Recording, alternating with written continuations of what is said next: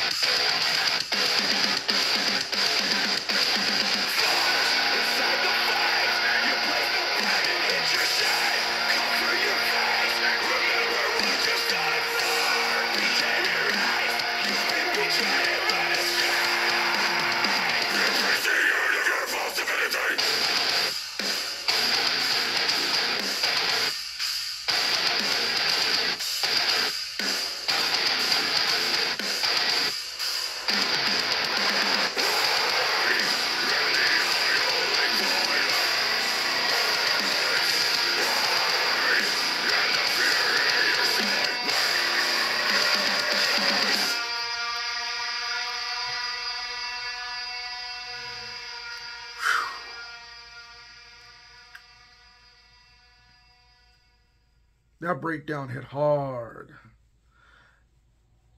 I'm gonna be honest. That was nostalgia at its finest. It threw me back to when I first heard All This Burns Red. Because that is very All This Burns Red from, dare I say, the Constellation era, mixed with a little bit of Era, JT's other band, just a little bit, not much, more with the drumming, and then a little bit of Invent Enemy. Like it's a best of metalcore earlier. All This Burns Red, in my mind, is the best of metalcore from right before the Rise core stuff. They started right before it, or as it was going on. Which I love Rise core, but that's a separate type of window. And then it's the best of modern metalcore too. And Texas in July came back with a heater.